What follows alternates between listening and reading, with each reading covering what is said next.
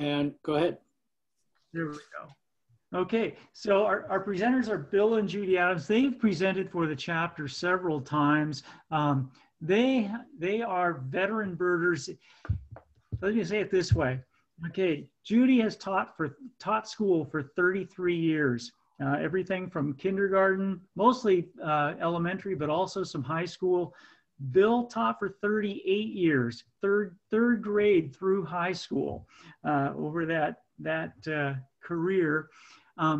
Both of them have been birding longer than they were teaching. And so it's been pretty much a lifelong passion there for Judee and plenty long enough for Bill too. And in addition to teaching, they have traveled widely, seeing birds, taking pictures of birds in both hemispheres. And tonight they are going to treat us to their trip from about a year and a half ago, pre-COVID. They weren't able to take the trip for this year's trip down the Amazon, but they did get the summer of 19, if I have that right. They took the trip to Southern Africa. And so without further ado, thank you, Judee and Bill, and I'll turn it over to you.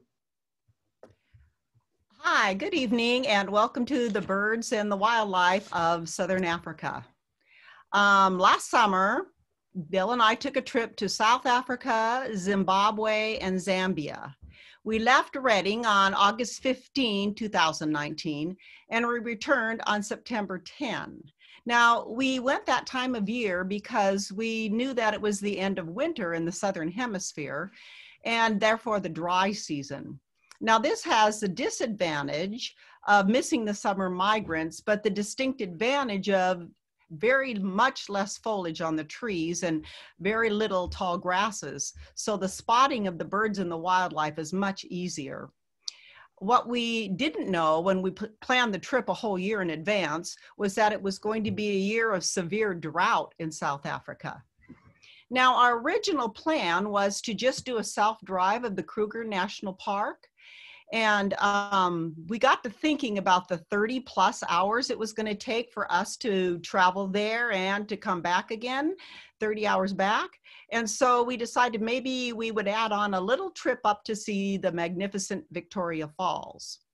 So after two 11-hour flights and an 8-hour layover in Madrid, Spain, where we toured the city, we decided we were going to be totally exhausted, and it would probably be a good idea for us to stay at a lodge for one day outside of Johannesburg and rest up, which turned out to be a very good idea. So the birder and us, and you can see Bill walking out right there, the birder and us could not help but notice as we looked over the manicured lawns there of Nkanga Lodge that there were 3 ponds just beyond the manicured lawns of the lodge. And so after a 3-hour nap and the showers that we needed desperately, we went out to start seeing what birds we could add to our Africa list. The first and of many species we saw right there on the ground was this African hoopoe with its long probing bill that was searching for insects beneath the grass. Now, the hoopoe gets its name from the call that it makes. It says, whoop, whoop, whoop, whoop. Here is a reed warbler, right in the reeds where it belongs, and a black-headed heron, which turned out to be the most common heron that we saw on our 18-day safari. It is just about the same size as a great blue heron. This is called a blacksmith lapwing, kind of a long-legged plover. And it also gets its name from the sound that it makes. It sounds like a blacksmith's hammer hitting metal. Tink, tink, tink. This is South Africa's common yard sparrow called a Cape sparrow. And these cute, tiny warbler-like white eyes were often found in the backyards and the gardens, gleaning insects. Now, Africa has many shrike species, and you can ID them all by that hook on the end of their bill. This one we saw first in the beautiful sunset light of the first night we were there, and then again the next morning before we caught our flight to Zimbabwe. It's called a common fiscal. We had our first sighting of a gray go-away bird there on the grounds of Ninkanga. They used to be called a gray luri. They are fruit eaters, and they get their names from the alarm call that they make, because when they see a predator, they tell them to go away.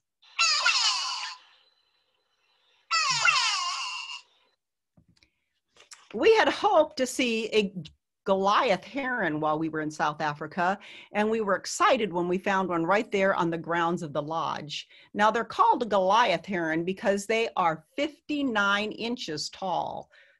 A great blue heron is only 46. So you can imagine we were thrilled to see it.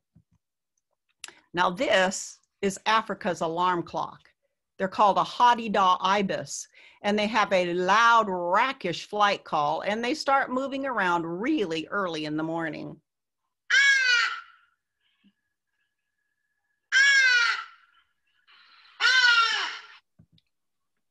This is a Karoo thrush, and it is the kind of the yard robin of South Africa, as you find them commonly in the yards and gardens.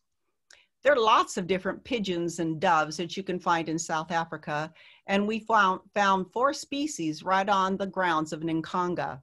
This, the most common one, is the Cape turtle dove, and every safari you go on, you will hear it telling you to work harder, work harder.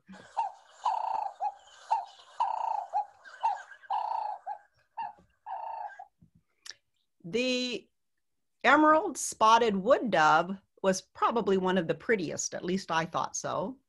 This is a red-eyed dove, and these are laughing doves, but their call was more like purring than it was laughter.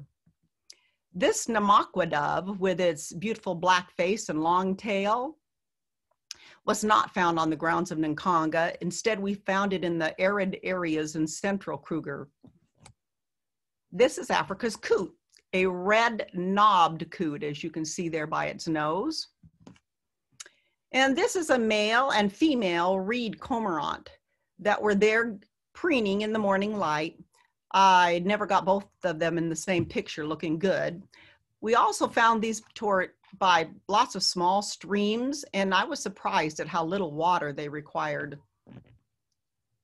We found 3 species of weavers on the ground there at Ninkanga.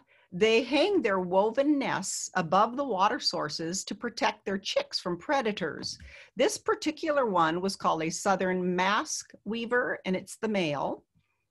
This one is a thick-billed weaver male. And this particular one is called a village weaver, also the male. The center picture is on the grounds of Ninkanga. And then down below, you will notice that this is the southern weaver male comparing the village weaver male. And you'll notice basically the only difference is that the back of the village weaver is much darker in its pattern. Now, this is a picture of the nests that they build. Usually there's like 10 to 25 of them hanging in one tree over the water. And now here's the interesting fact about these nests. The male builds the nest, and when he's done, he attracts a female to come and check it out. So she looks it over all inside and out, and if she doesn't like it, she rips it apart, and he has to start all over again.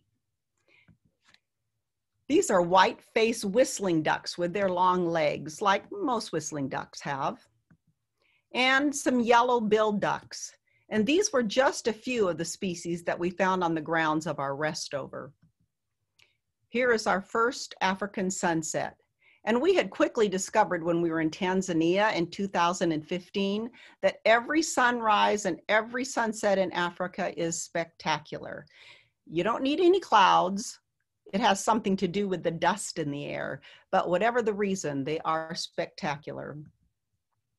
Then we flew up to Zimbabwe, and this is not our picture, but I wanted to show you this so you could see the absolutely amazing length of this, the Victoria Falls. And I am going to eventually show you pictures from 3 of the different viewpoints. There were actually 15 of them along the face of the falls. First, the southernmost part, and this side is the Zimbabwe side. Then the middle of the Zimbabwe side, where the most spray is seen. And then here, where is the dividing line between Zimbabwe and Zambia. And you can look both ways and see both sides of the falls. Here we are on the southernmost part of the Zimbabwean side. And here we are at that area with the spray. And we had found out that if you get there in the morning, you would be able to have the sun behind you, and therefore you would get pictures of the beautiful, beautiful rainbows. Here we're standing at the dividing line, looking back towards the Zimbabwean side. And if you remember, I mentioned that there was a drought that year. Well, the Zambia side was almost completely devoid of water. As we walked along the pathway there, along the front of the falls, we began to see a few species of birds, including this iconic African fish eagle. These are some starlings. They're called red-winged starlings, and this is the black male at the top and the gray female at the bottom.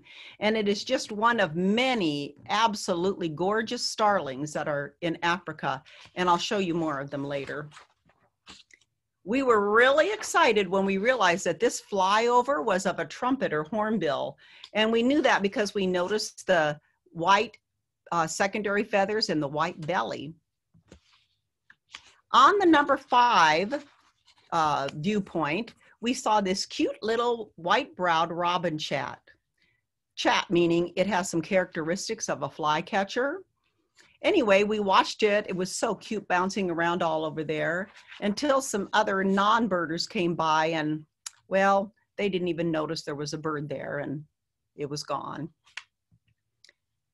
Evening comes, as it always does when you want the day to last longer, and we decided to watch the sunset over the Zambezi River. Here is the spray you can see from the falls up here and over here, and the setting sun.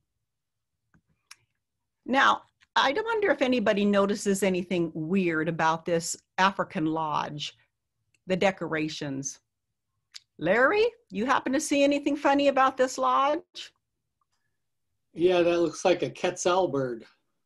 It is. This is a resplendent quetzal, and they are only found from Mexico City to Panama. So what a picture of us doing in an African lodge, I have no idea. That's bizarre.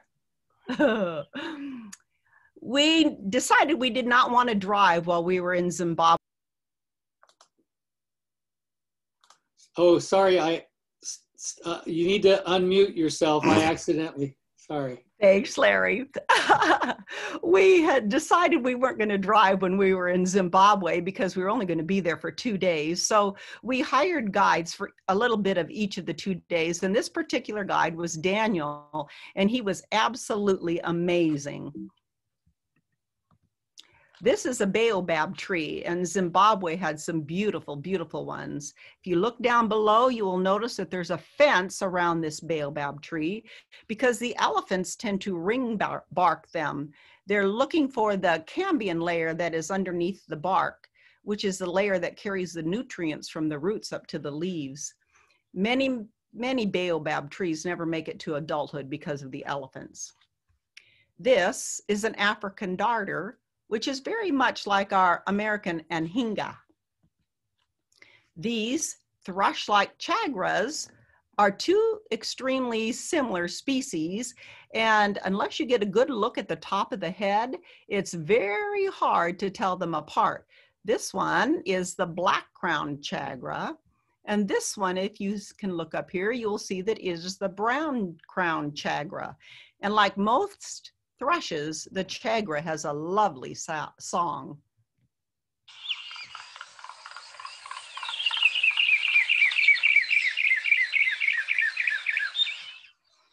And yes, that clicking was part of its song. Now, there were 2 black flycatchers that we saw very frequently while we were there. This particular one is just a black flycatcher, and you can tell it apart from the fork-tailed drongo because of the small fork in the tail, whereas the fork-tailed drongo has a rather large set of forks in its tail. And they like to follow the antelope and the buffalo and the elephants around because they kick up insects, and then these little flycatchers will go down and pick up the insects. Now, this is Bill's absolute favorite bird family of the world.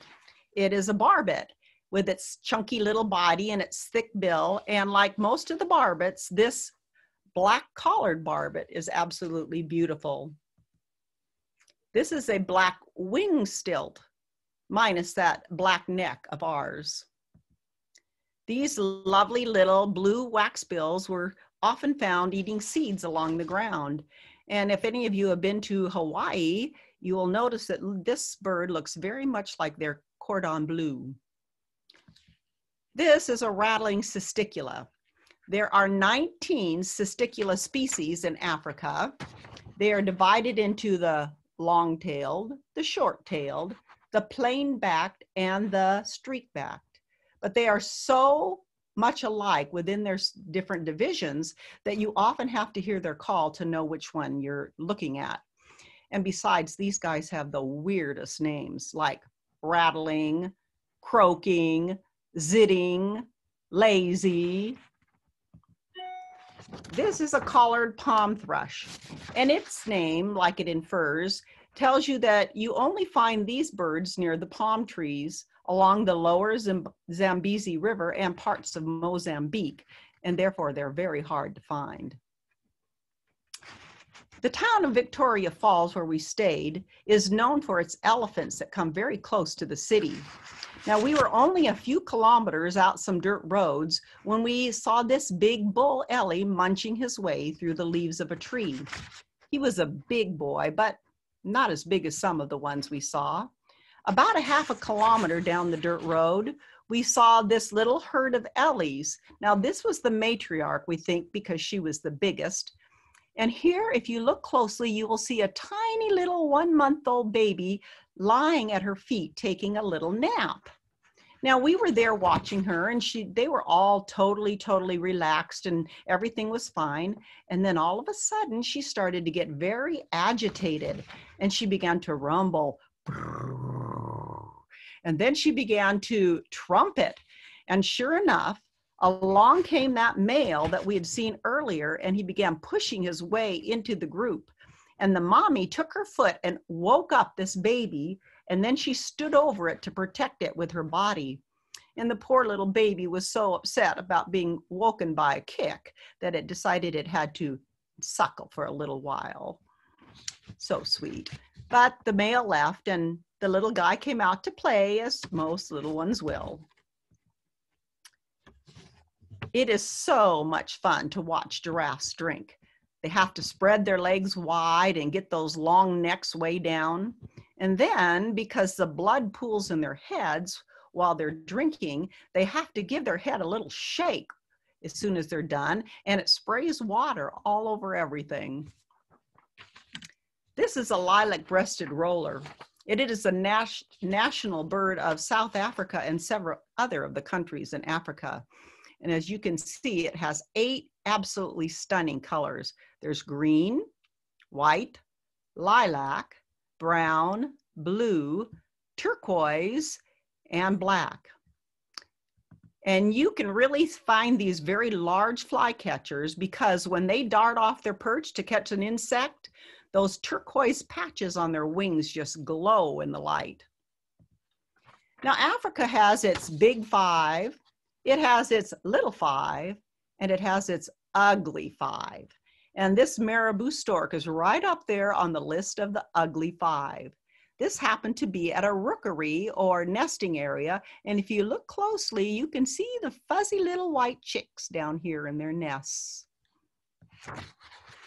These quail-like birds are called Natal spurfowls. And if you look here on their feet, you will see where they get the name of a spurfowl.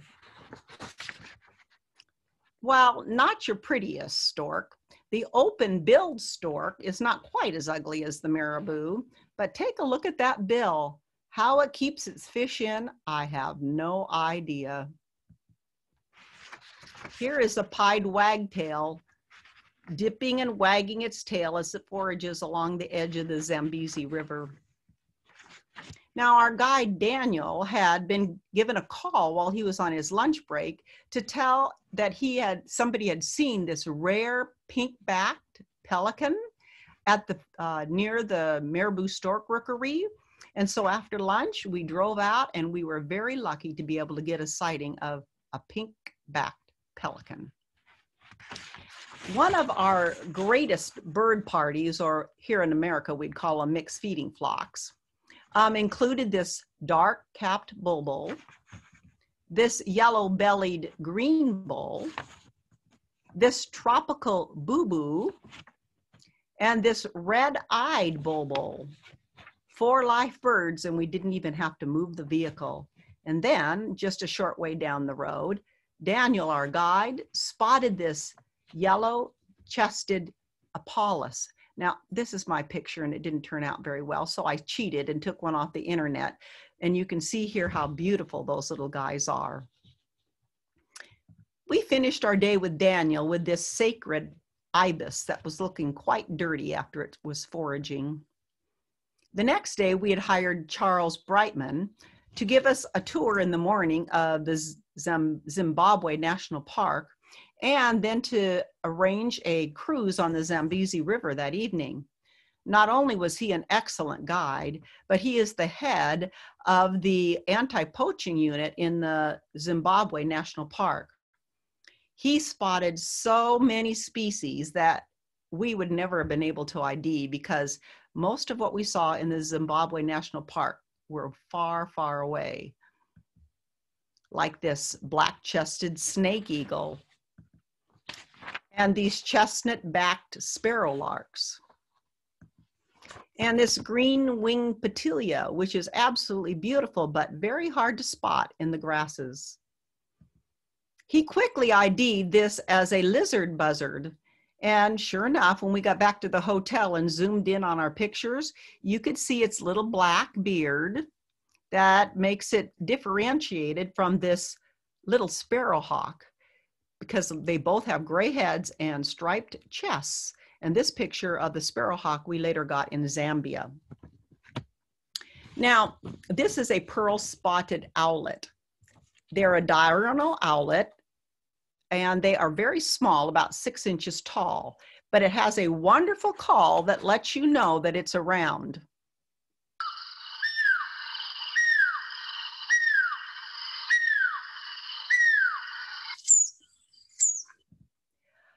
We were very excited when we got to see a good sighting of a secretary bird with its long legs walking through the tall grasses looking for snakes. Now, like all good secretaries, it had its pens behind its ears and a few extra ones hidden in its hair. In case you hadn't noticed, the Zimbabwe National Park has true savanna grasslands, which is a good place to spot things like this Swainson's spurfowl and this wattled lapwing, which is not a wetland species, but instead a grassland species. Now, this is its cousin, which is called a white-crowned lapwing, and it is a wetland species, and we got this picture beside the Zambezi River. Finally, a savanna bird that made a close-up appearance. This is a white-browed sparrow weaver, meaning it has characteristics of a sparrow, but it also weaves nests, but his nests are not placed over the water since he is a grassland species. Anybody notice this poor zebra's tail here? It's missing. Now, zebras are downright mean. They kick, they bite, they're horrible. They're absolutely terrible to each other. And the males will fight because they gather together a harem of females. And that male probably lost his tail while he was gathering this harem together. Well, Charles Brightman had set up a really fantastic river cruise for us. It was on this very small boat, and you can just see the back. This is the whole back half of the boat. It was only big enough for the captain, his helper, and 2 groups. And lucky for us, guess what? The second group canceled and didn't come. So we were there by ourselves on that cruise. Now here's the bigger boats heading off, but we didn't follow them because we told the captain what some target birds that we were hoping to see were. And so he just took us around looking for our target birds. It was a fantastic trip. Now, near the top of our target bird list was a black heron. And we had hoped to see it fishing, but we were not lucky enough to do that. But in this picture I took from the internet, you can see that when a black heron fishes, it makes an umbrella of its wings, and then it breaks the glare of the sun off the water, and it can see the fish down below that are swimming around. Pretty clever, I would say. Also on the top of our list was a duckish type bird that is called a finfoot. And we started looking for finfoot around this island. But the guide said, you know, don't be too disappointed if we don't get to see one, because they are really very rare. But we did notice that there happened to be these elephants who had actually swam through the Zambezi River to get out here and browse on this island. But then guess what? We found a finfoot. In fact, we found 2 finfoots. This one was swimming in the water at the edge of the island, and this one had climbed out, probably looking for a roost for the night. Tick, tick, 2 of our top targets. Everything else would just be a bonus, like this Goliath heron, this spur-winged goose, and yes, it has a spur right on its elbow, but you only see it when they fly. Some white-fronted bee-eaters that make their homes in the cliffs of the river. And then the sun set on our last day in Zimbabwe. The next morning before dawn, we took a taxi to the Zimbabwean border, and we walked in the dark, pulling our suitcases across that bridge over the Zambezi River and to the customs on the Zambia side. Boy, were we happy to see our guide for the next 3 hours waiting there in the dark for us. We started our tour on the grounds of some lodges right along the Zambezi River. And we were quite surprised to see these zebra having their breakfast on the manicured lawns. The first bird we spotted in the early morning light was this precious little bearded robin chat, just waking up, so we missed its beautiful song. Next, and still snoozing, was this purple heron, with many of the same colors as a Goliath heron, but only half the size. We had to walk around the pond to see the front.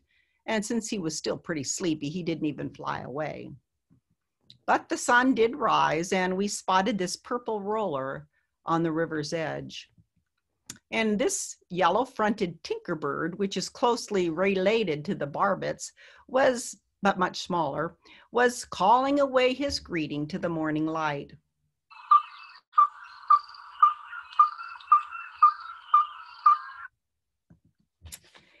This is a Bennett's woodpecker, and the Bennett's woodpecker normally spends most of its time foraging along the bottom of trees or on the ground themselves, unlike most of its cousins. Here is a pair of brown hooded kingfishers. You can see that the male has black feathers on his back, and the female has brown feathers on her back. And these are insectivores, not fishers. Now, here is the reason why we hired a guide for 3 hours before we had to be at the airport. This is a Shalo's turako. Turakos are large birds with crested heads and long tails and absolutely stunning red primaries. We found this guy by listening to its loud barking call.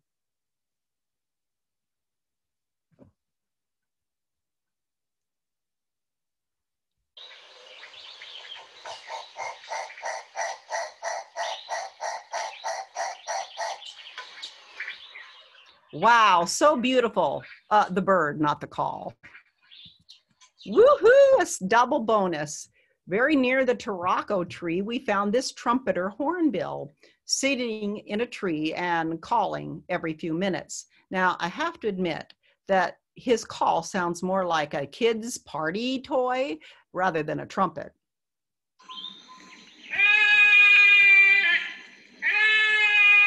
That's for you, Larry.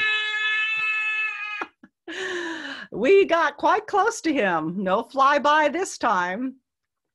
After our Taraco success, we were picked up by a driver and taken a few kilometers out of the city to these ponds where he dropped us off with a promise that he would meet us at the sewer ponds about 5 kilometers away. And then he would take us to the airport. Well, right here at the ponds where he left us, we saw this intermediate egret, which is, of course, larger than a little egret. And it also has green legs down to about the knees, and then it has black at the bottom, as compared to the little egret that has black above and yellow at the bottom. We also saw this squawko heron feeding among the water hyacinths of the pond. Now, our walk to the sewer ponds was through what they call the block, or the woodlands between dirt roads. So as we left the ponds and we were walking along quietly looking for birds, all of a sudden the guide said, "Stop." Ahead of us were 4 elephants, and we were on foot with only our binoculars and the guide's scope. Now, if you take an official walking safari in Africa with a guide, you are also accompanied by a ranger with a rifle. No ranger here. After watching their behavior for a little while, the guide said, "You know, they seem pretty relaxed. Would you like to try to walk around them, or would you like to go back?" Go back? Are you kidding me? No. So we slowly skirted around them, never getting any closer, and they watched us the whole time, but they never left their trees. And here you can see there's one elephant here, a second one here with his trunk, the third elephant, and then the fourth one over here. And look at that eye. He was watching us very carefully. These little golden-breasted buntings are listed as common birds, but their backs are so camouflaged that we saw a whole bunch of things that look like LBJs, and they may have been golden-breasted buntings if they had just turned around and we could look at them. And talk about a plain bird, this pallid flycatcher looked exactly like the branches it was on. Like most flycatchers, it couldn't hold still very long though, so pretty soon it gave away its position. And then we went to the sewer ponds. And like all sewer ponds, there were many, many bird species around. But we were looking for this wood sandpiper and this long-toed lapwing. Oh, he was so gorgeous.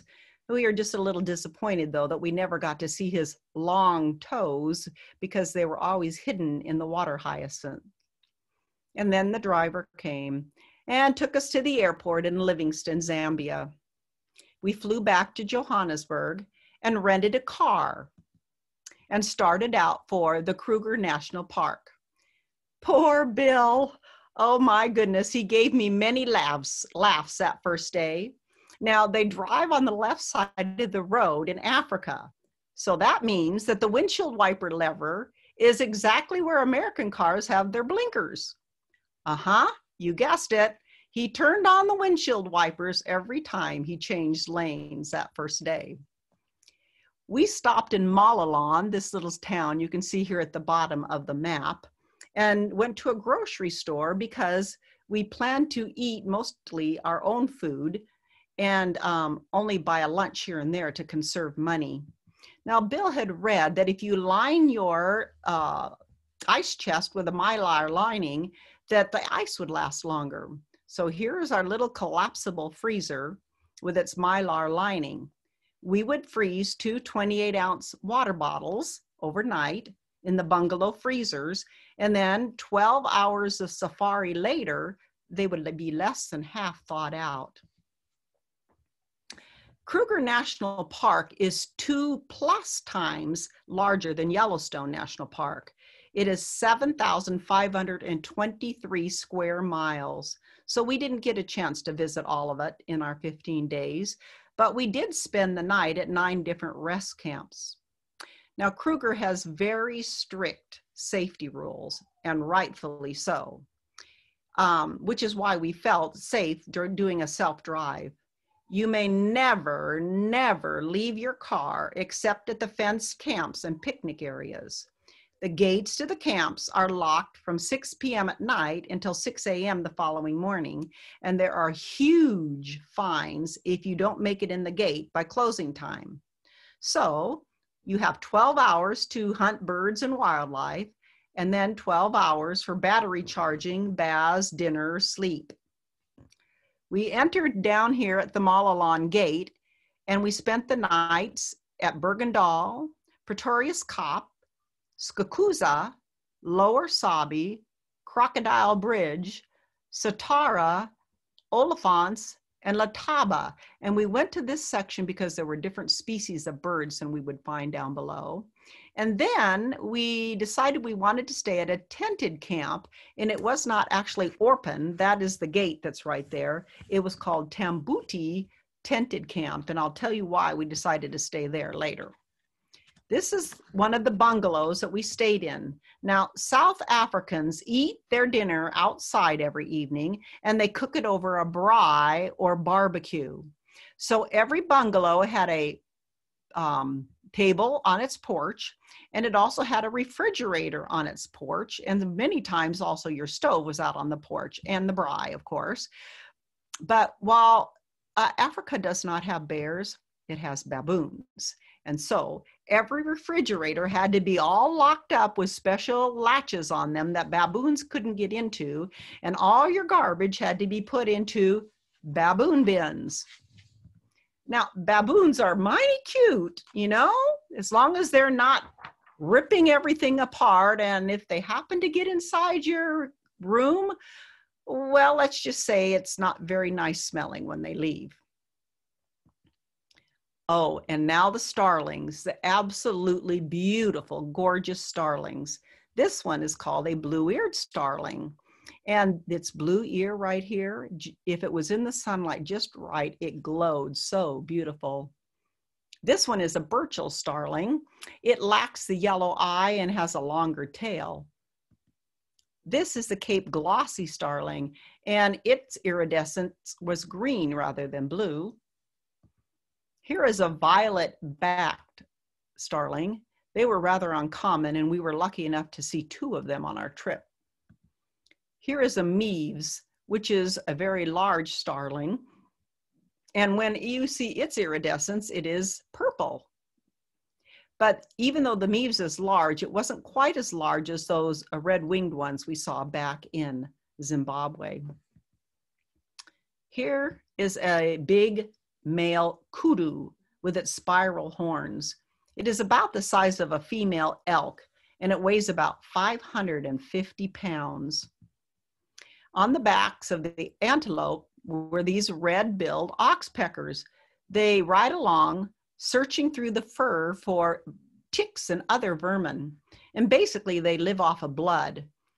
And if the host happens to have an open wound, well, they will just drink fresh blood straight from the wound, and they will even pick at the wound to keep it open so that their dinner buffet is still open. Ooh.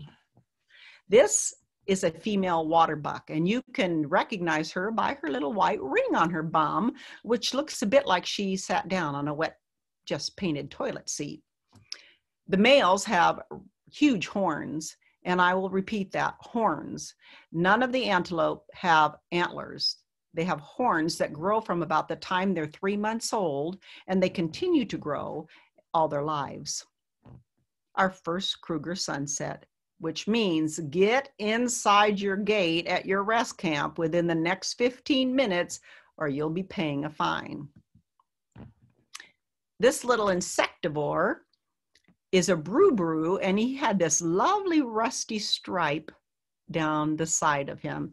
And that was a brew as compared to the boo-boo that we saw in Zimbabwe. These guys are also insectivores, and they're called black-backed puffbacks because when they get excited, they puff up their feathers on the base of their tail, and it looks like a little white pom-pom. Very cute. Now, this is a Cape buffalo, and they are nothing like water buffaloes. They cannot be domesticated, and they are extremely dangerous. And this one is a male, and you could tell that by its boss or the part between the horns. The males have much thicker bosses, and they join together in the middle. A female would have a thinner boss and often have hair here between the middle part of the horns. Here is a crowned lapwing. And again, this is not a wetlands bird, but one that prefers the grasslands, or in this case, even the roadways. Now, my sister was extremely worried when she heard we were going to do a self-driving tour of Kruger. But if you follow the safety rules and you use common sense, you'll be just fine. First of all, you never drive up on an elephant. They have flipped cars over and smashed them in fits of anger. They don't like to be startled, and they don't like to feel threatened. You always let them come to you.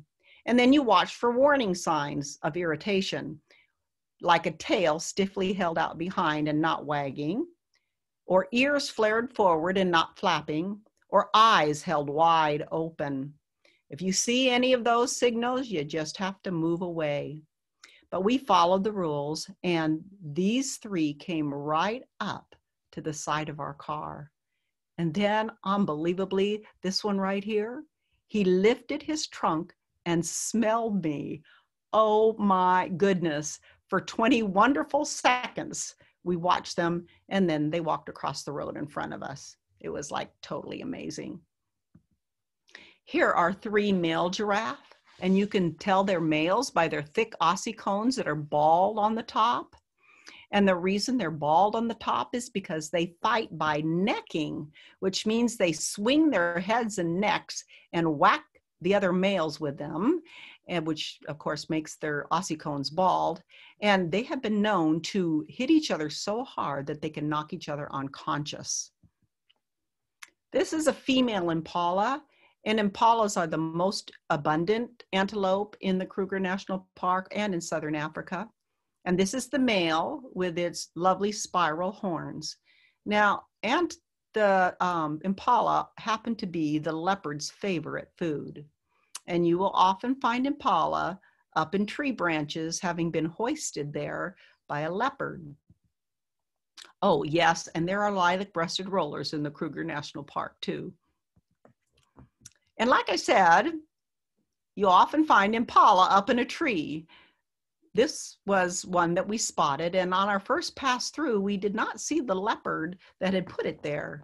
But 2 hours later, when we drove back by in a different tree, we spotted him.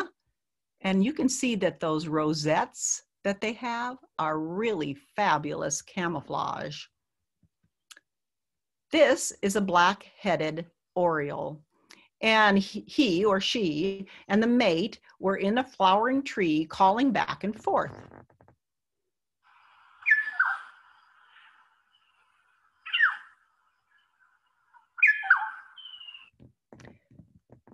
These little finches have a very descriptive name that you will not soon forget.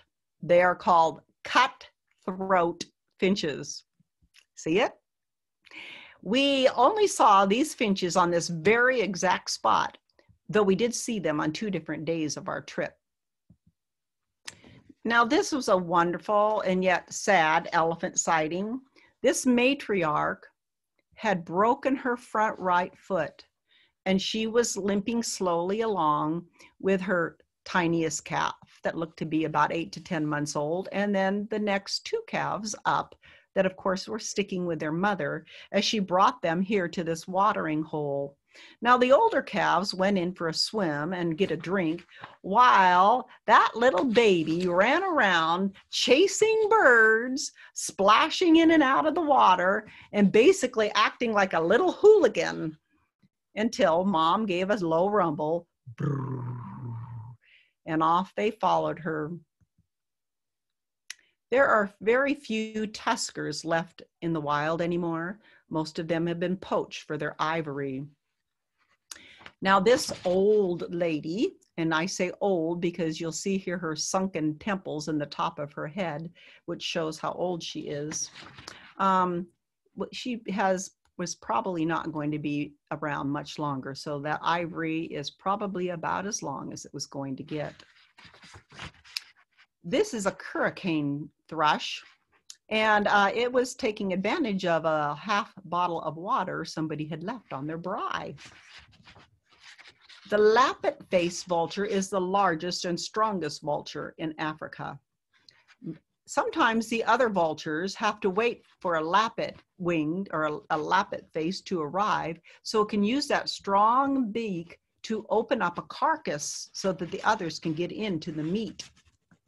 This is a much smaller and very thin-billed vulture called a hooded vulture, and they're the last ones on a carcass because they use that tiny little bill there to strip the last bit of meat from the bones. This is my second favorite antelope in South Africa. They're called nyalas, and the female is this lovely rusty brown with white stripes and spots, and you can see the male there behind her. Now the male has these gorgeous orange knee socks and a fluffy beard, and if you look along his back, he has a white mane that runs along his back. Now, one of the reasons I like these so much is their way of deciding dominance. When a male meets another male, it fluffs up all of this beard, it puts up all of this little mane on the back of its neck, and it slowly starts to strut itself until one of the males decide they're just a little less handsome and walks away. No fighting for these dudes. It's all in the dance. Now, bush shrikes are shrikes that prefer the thick understory to the tall trees, skulkers. And we were only able to get quick glimpses of this gray-headed bush shrike at the Matambini hide. Believe it or not, this orange-breasted bush shrike is not the most beautiful shrike in Kruger National Park. The gorgeous bush shrike, and yes, that's its name, has a beautiful red throat, where this one has the yellow. Aha, and here is the second Turako we had hoped to see when we were in Southern Africa. Once again, we found this purple-crested Turako by following the sound of its large bark.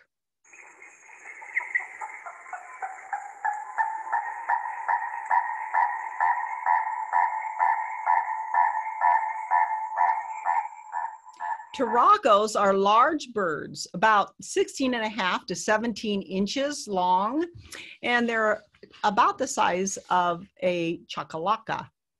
We were quite surprised when we had actually about 5 sightings of the purple-crested Turako, always in very big trees. Boy, did I love those red primaries.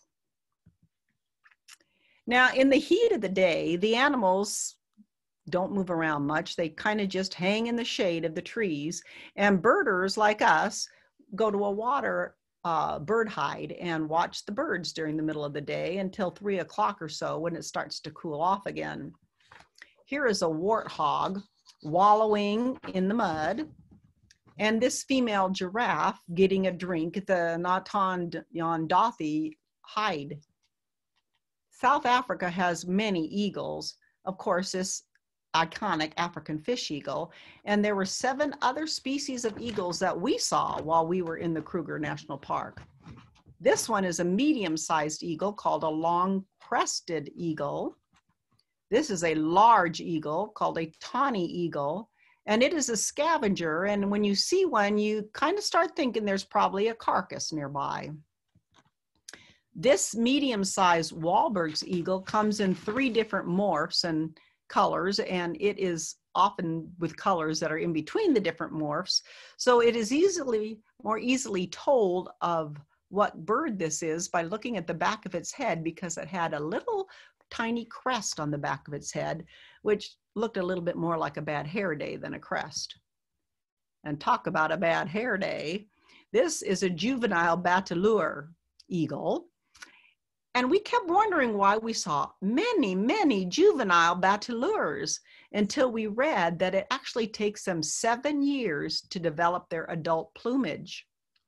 They used to be called a short-tailed eagle, and if you look up here, you can see why they would be called a short-tailed eagle, because you can't even see its tail up there below the branch.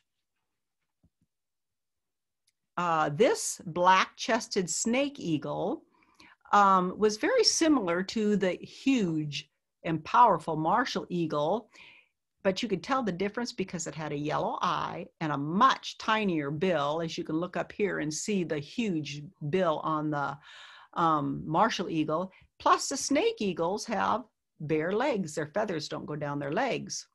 Here is the brown-chested snake eagle, also with no feathers on its legs and yellow eyes.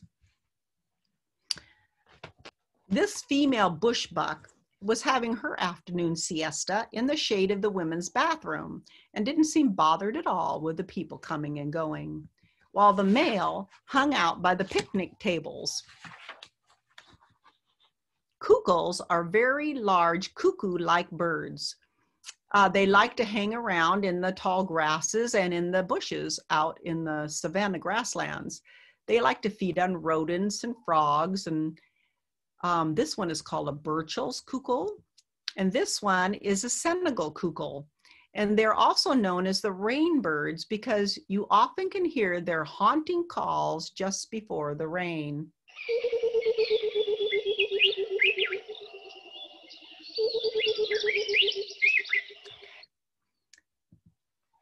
This male cheetah was marking his territory by spraying urine on the tree trunks. Here you can see the spray and where the trunk had changed colors. Later, he hopped up onto a dead branch to look around for his prey, but he didn't see anything. This pair of male lions had decided to take their siesta right beside the road. You can imagine the traffic jam it caused. Now, male lions travel in coalitions of other males, and they hold large territories that include several prides of females. I wish we'd gotten a picture of the back of the head of this red-crested korhaan because its red crest was lying flat along the back of its head.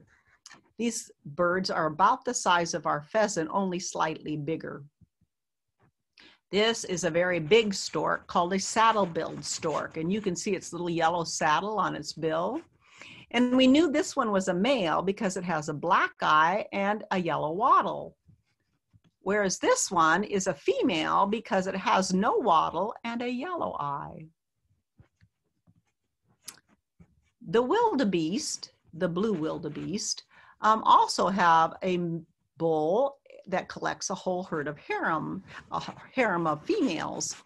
Now, we figured this was a bull in his harem. These are not the white-bearded wildebeest that you hear of having that amazing massive migration from the Ngorongoro crater in Tanzania to the Masai Mara in Kenya each year. They're the blue wildebeest. Now, when a male hippo decides he wants to show dominance, he will open his mouth like this and look at my big teeth. He will even do this display when cars get too near or other animals get too near. This is a yellow-billed stork that was digging around in the mud for worms and crustaceans. Love that pink on his back. Aha, a little sign that summer was on its way. This is a colorful African stone chat. It migrates into Kruger from Central Africa. Arrow-marked babblers travel in large groups, and they're very noisy, so it's very hard to miss them when they're around. Here's another one of Bill's favorites, the barbets. This is a crested barbet, and it has an extended trill that is a common sound to every safari.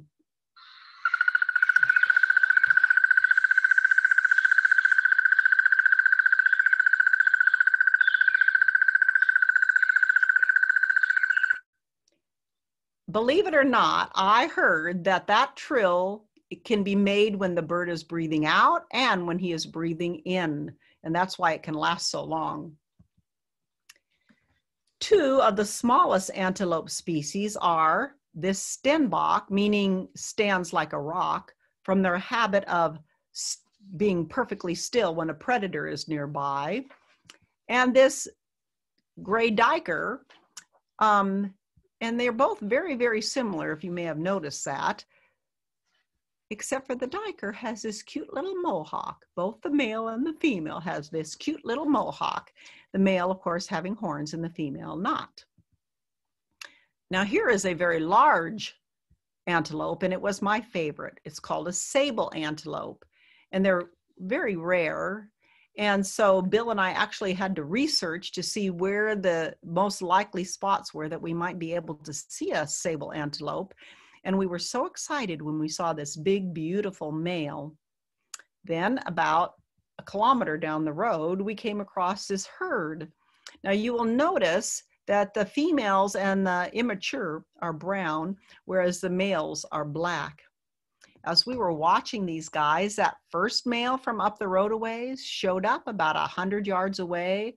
Well, this dominant male from this group did not like that one little bit, and he took off chasing him, and the other male turned around and beat a quick retreat.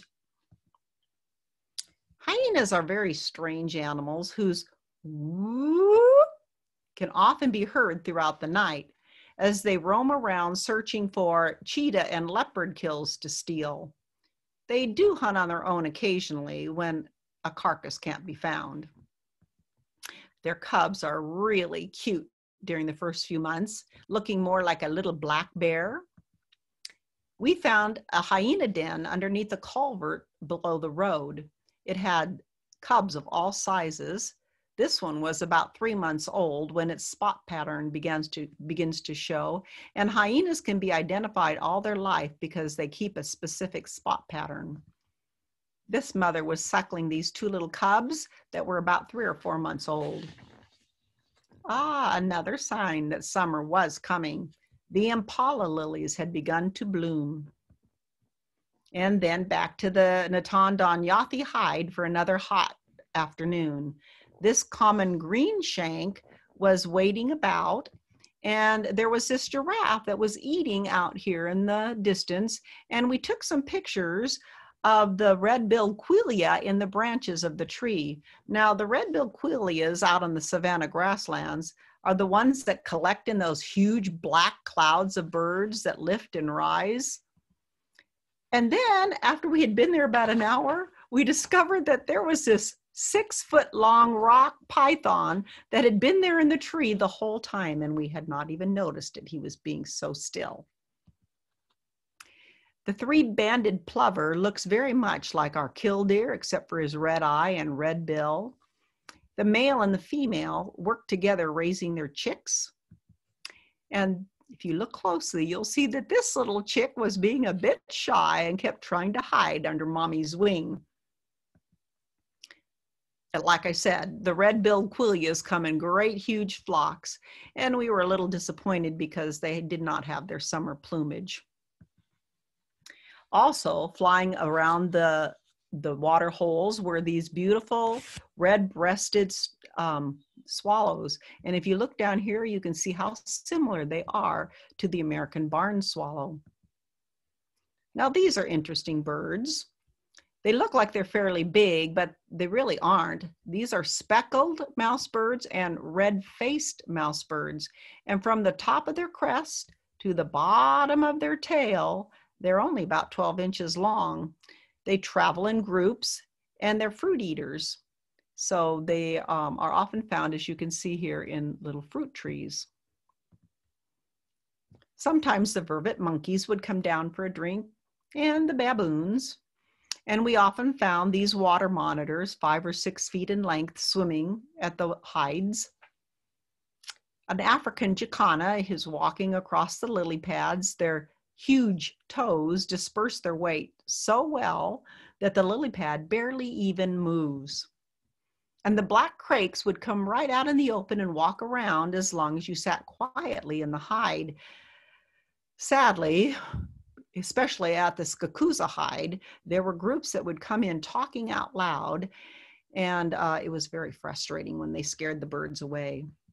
Now, Skakusa, or the Lake Panic hide that we were just at, is very close to the Skakusa camp, which is the largest camp and near the famous Paul Kruger Gate. Skakusa has a big store, a fancy restaurant, a cafe, and great Wi-Fi. And underneath this thatched roof here on the store were these cute little epaulet bats waiting for night. And if you look closely right here, you can see their little epaulets. There were 3 species of hornbills that were common in Kruger National Park. This one is the African gray hornbill. This is the red-billed hornbill, also known as Zazu on the Lion King. And this is the flying banana, or the yellow-billed hornbill. This dark chanting goshawk had killed a birch-felled gerbil, and you can see he came up to this sturdy branch to eat it. We were very excited when we found these not so common ground hornbills. They were rather far back in the bush, but we were so excited to see them that we snapped all kinds of pictures of them. And then we drove about 75 feet forward and voila, there's one right beside the road. This one is a female, and you can tell because of this opening here that shows darker. It actually will show blue in the light. I loved listening to their deep, deep hooting sound that they made, which is kind of a boop, boop, boop, boop, boop, boop, boop, boop, boop, boop. Now, if you're lucky enough at the time of year that we were there to come across a flowering tree, you were sure to see some of Africa's nectar suckers. They don't have hummingbirds. Instead, they have sunbirds. But as you can see by looking at this lovely collared sunbird, they are just as spectacular as our hummingbird. This beauty is a Mariko sunbird with its wide band of purple maroon. This one is a white-bellied sunbird. And probably my favorite is this scarlet-breasted sunbird. There are several species of canaries in South Africa, but the most common one is this yellow-fronted canary. The kingfishers in Africa are amazing. From this tiny little malachite kingfisher with its bright orange bill and iridescent blue back. The striped kingfisher is slightly larger and it's not quite as pretty as the malachite, and it is actually an insectivore. The pied kingfishers do hunt sometimes from a perch, but more often you would see them hovering over the water, hunting for their prey. The giant kingfisher, as its name suggests, is the largest kingfisher in South Africa. Almost, but not quite as big as a kookaburra, but it is 2 inches larger than our ringed kingfisher. This guy is called a hammerkop, which means hammerhead, which seems like a perfect description of what he is. And he's part of the wading bird family. Now, this beautiful male leopard was having his afternoon siesta about 10 feet from the driver's side of the road, when pardon me for saying this, some idiot teenager decided to climb out the passenger side window of her truck and lean over the cab for a picture. The snooze ended immediately, and for a few seconds, we were afraid we were going to have a scary video called What Not to Do in Kruger National Park. I love these lesser striped swallows. They were so striking with their striped chests and their rusty head and their blue backs. The morning chorus almost always included the lovely song of this pretty white-throated robin chat. Now this big Ellie knew he owned the road and nobody was going to question him. So for about a kilometer, we very slowly followed him from way behind while all the cars that were in front of him slowly backed up to give him room. Lots of little birds would come to drink in the heat of the day, like these red-billed firefinches. And you'll see this is the female and here's the male. And also like this common waxbill. Now, if the firefinches and waxbills hadn't come down, we would not even have noticed these thick water thickneys that used to be called dickops. They were very camouflage. They're mostly nocturnal, and we would frequently hear them calling in the night.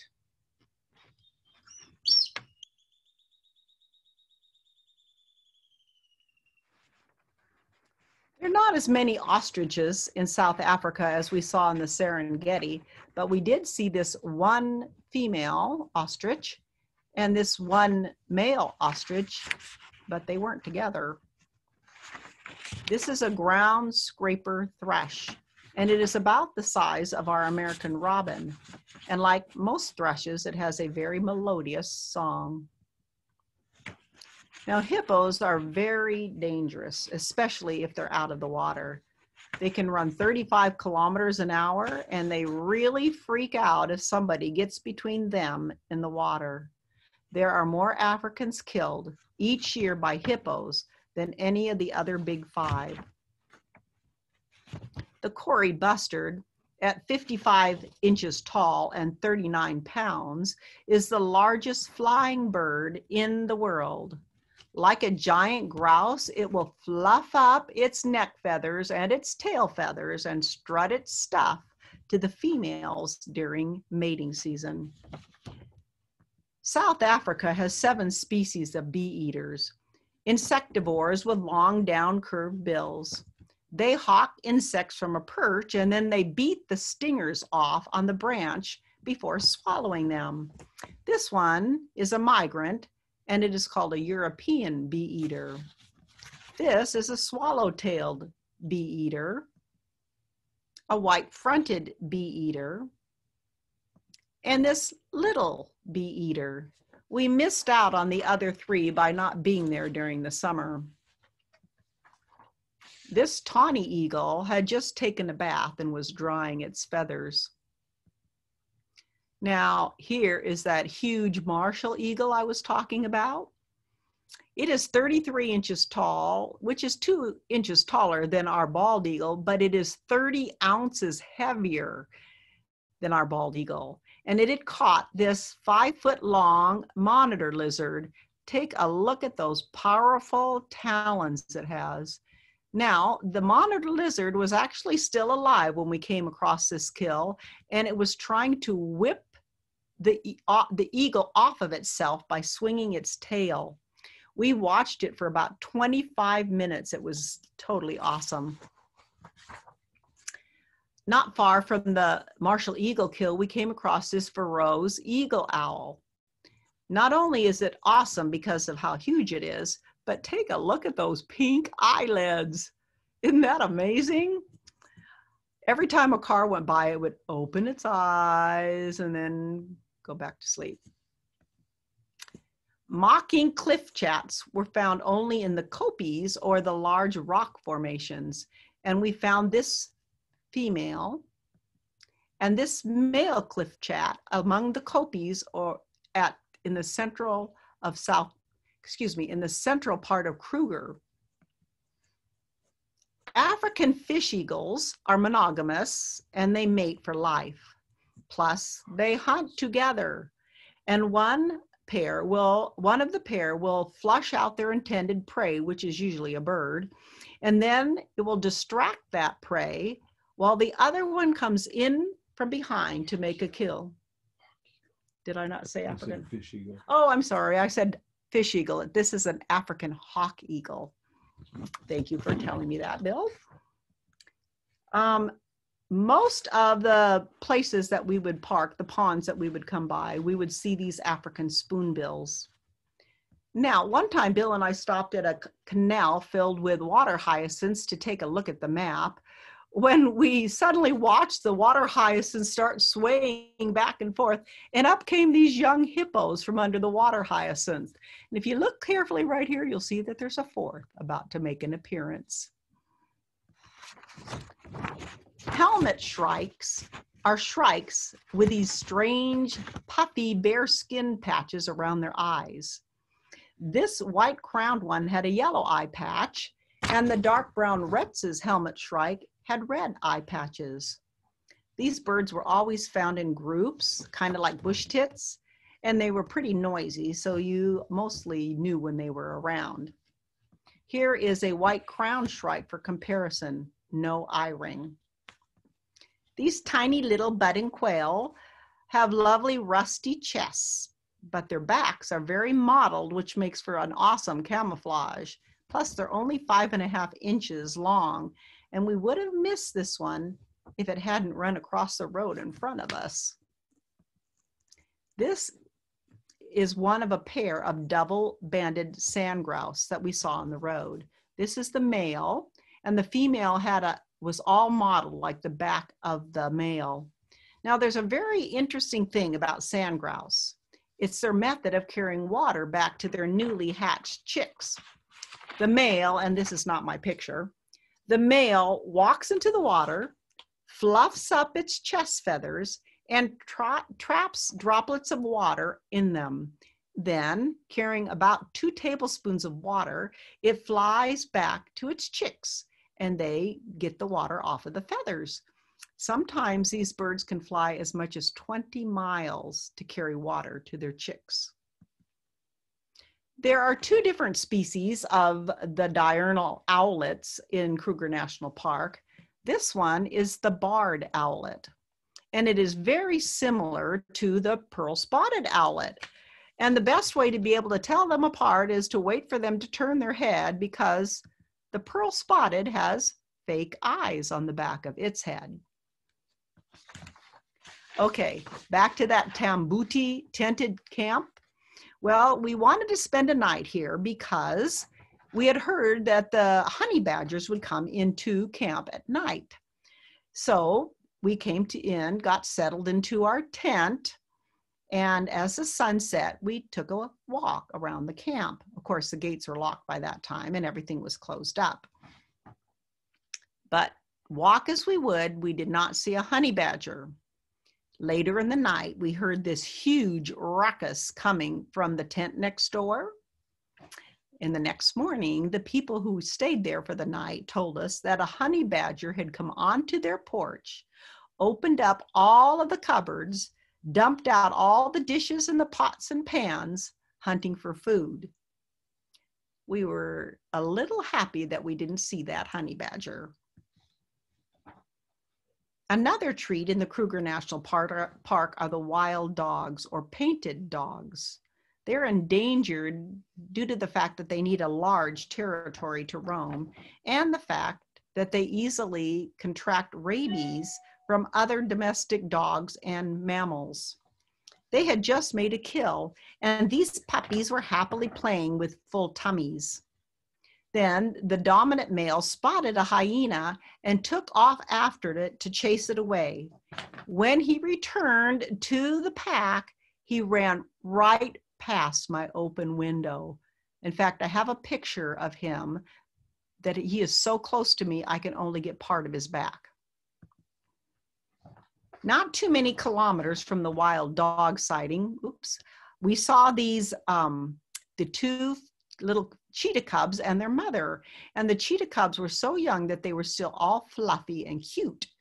But it was the heat of the day, and so they just lay there. And after about a half an hour, we decided to move on. These are tiny little chickadee-like birds called chin spot batis. You can see their cute little chin spot and the rusty chest band.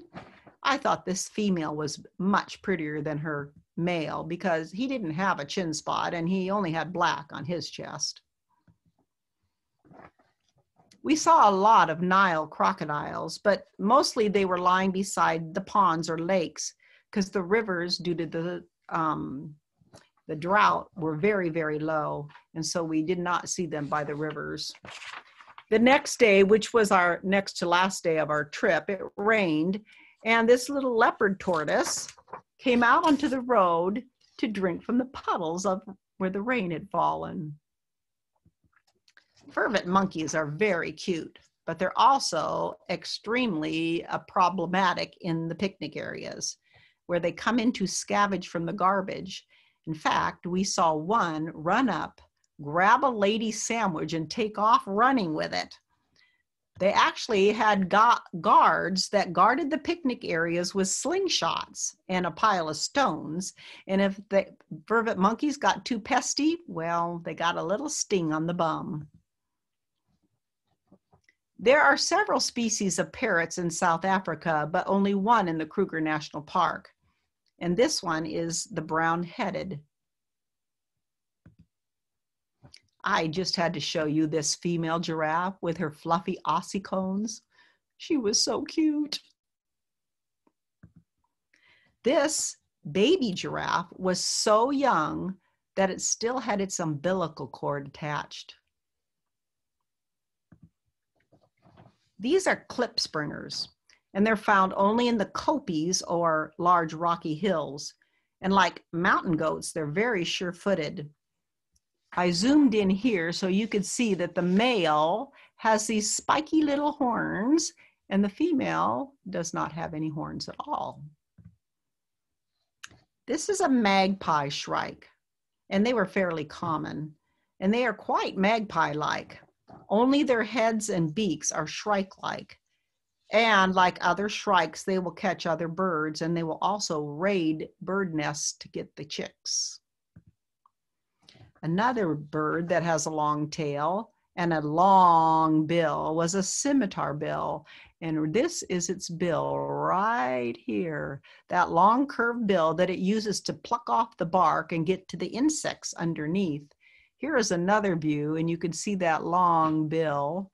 And also you can see that in the sunlight, it was iridescent purple. Okay, I'll tell you truthfully, I am almost done, so be patient with me. But I have to tell you this story because it was so totally amazing. We had stopped the Nezamani Dam. We would call it a reservoir.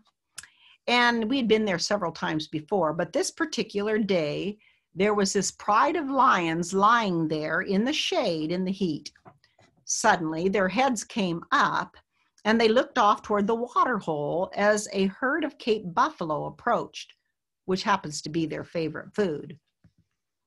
It wasn't long before they were all up, all 22 of them, and stalking the buffalo. But a buffalo bull decided he wasn't going to let them threaten the calves, and a chase began. Not the lions chasing the buffalo, but the buffalo chasing the lions. Well, at first the bull chased those lions for about 20 yards or so. Then he turned around, and immediately those lions turned back, and one jumped up on his back trying to make a kill.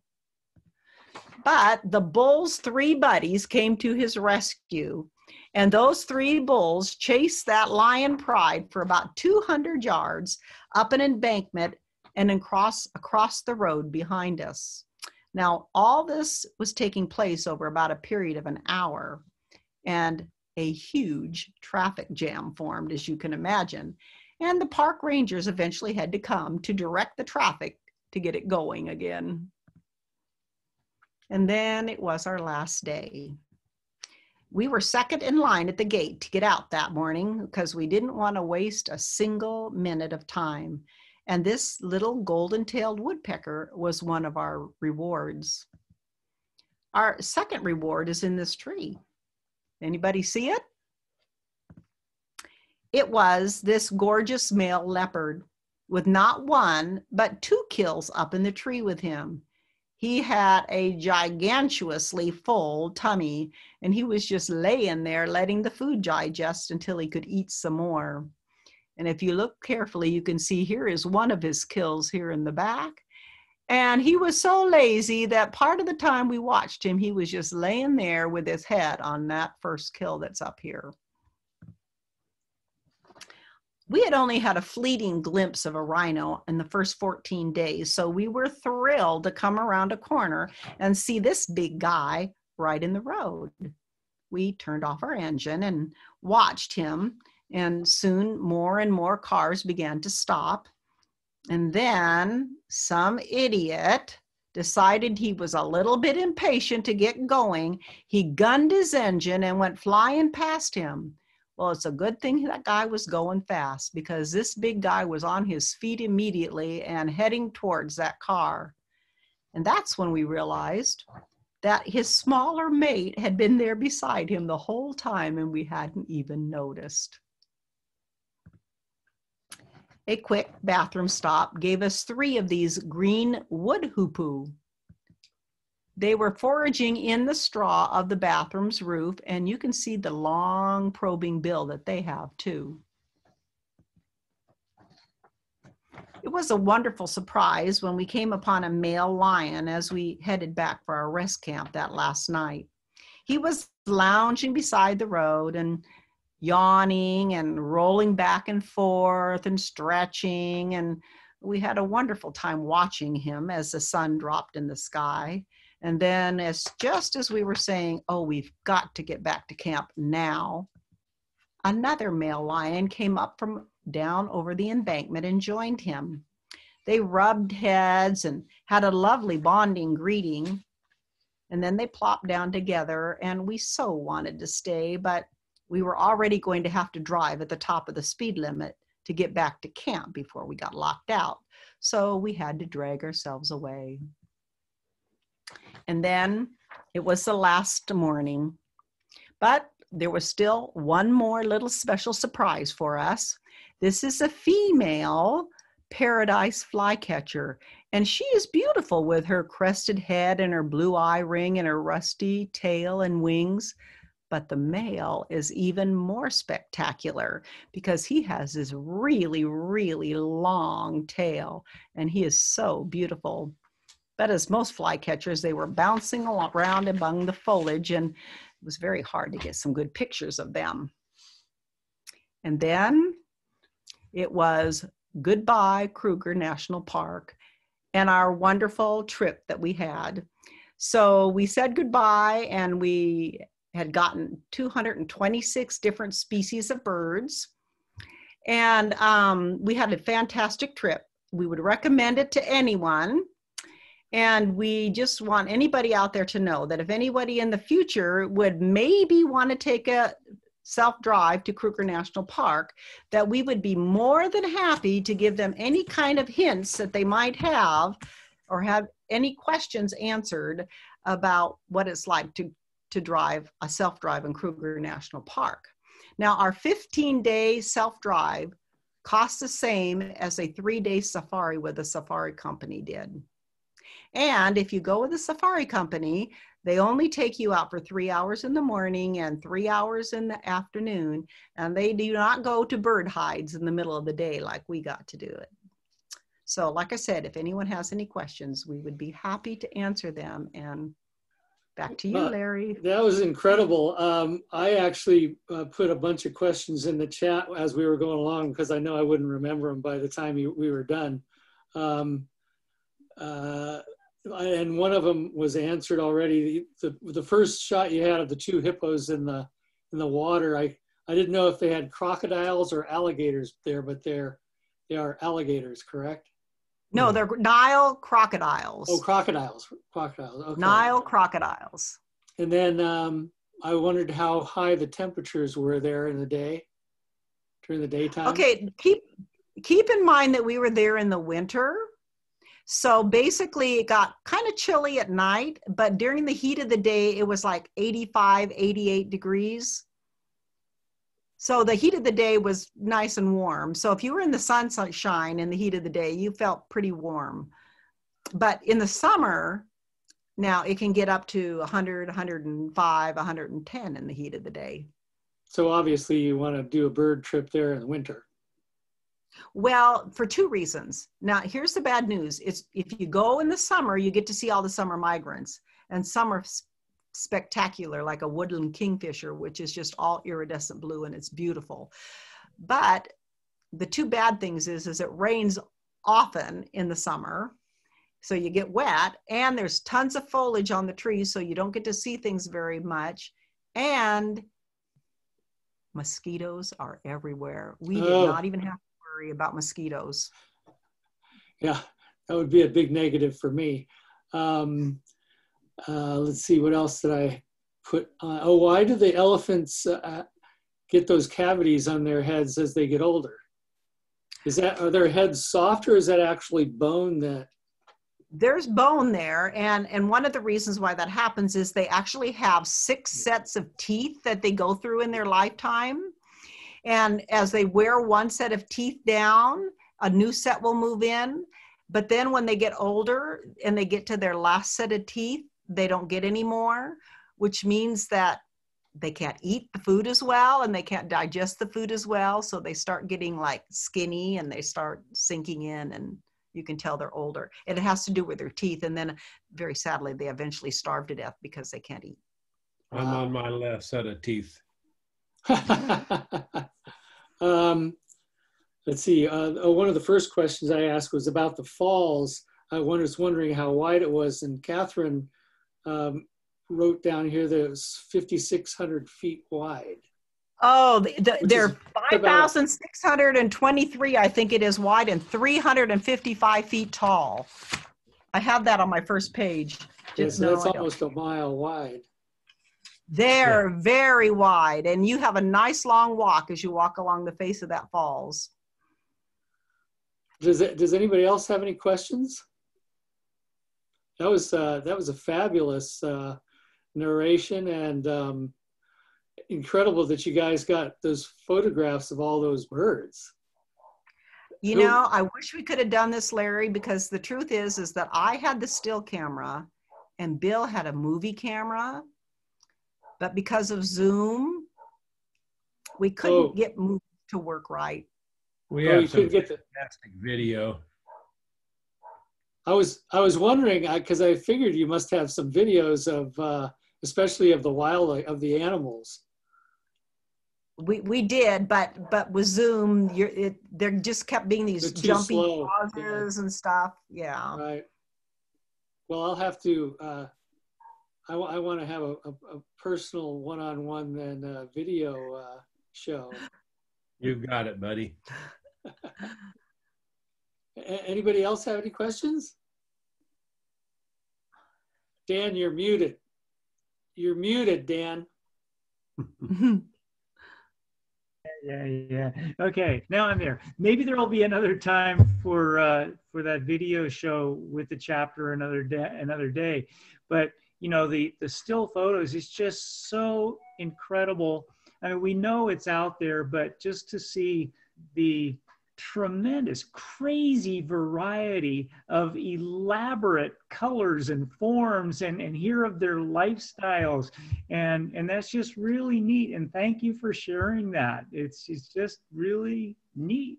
And as so, you can imagine, we had a wonderful time. I guess. Well, you know, I'll tell people before we all came on here, Bill said that drive through Kruger was the best of all the, I think you're saying, of all the birding that they've done, which is extensive, as I said, in both hemispheres. And boy, it sure looked like it. That was really neat. Yeah, fabulous narration also. Great presentation. Yeah. Thank you.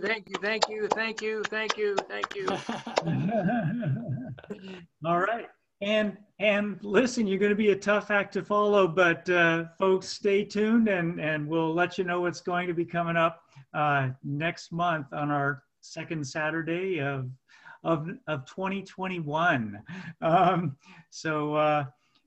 You know, thank you all and have a great few weeks here. Happy Christmas and New Year's and then we will see you again. Thanks.